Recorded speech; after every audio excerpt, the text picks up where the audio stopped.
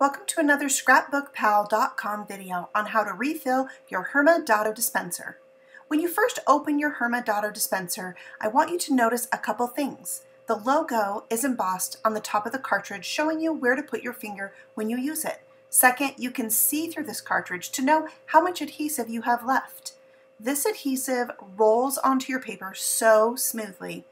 You can also purchase a refill so you don't have to buy a whole new dispenser every time. But what do you do when that adhesive runs out?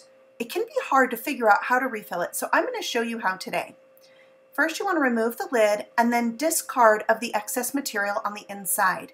You can start with either of the gears, removing this excess tape. You might find that the second gear pops off when you do this. Don't worry if this happens to you. It actually sits back down on its peg very easily.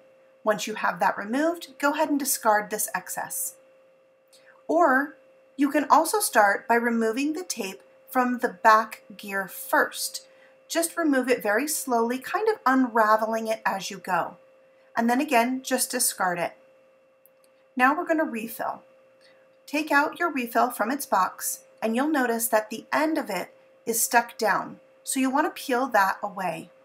Feel this tail of the tape. It's bumpy, but it's not yet sticky. That gives you some tail to work with as you refill. Make sure that bumpy side is facing you, and then put this new roll of tape down on the first gear.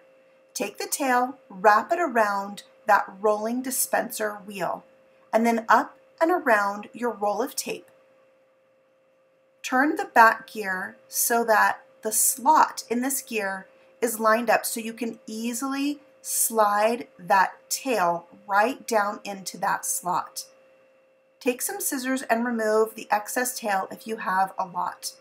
Then roll the back wheel clockwise to tighten the tape on the inside of the cartridge. And lastly, put your lid back on and snap it into place. Test this out and make sure that it glides out as smoothly as it did before. If it's not smooth, you might need to tighten the tape on the inside once more. And if you forget how to refill it, check your lid. There's a little diagram as a reminder, and you can always re-watch this video.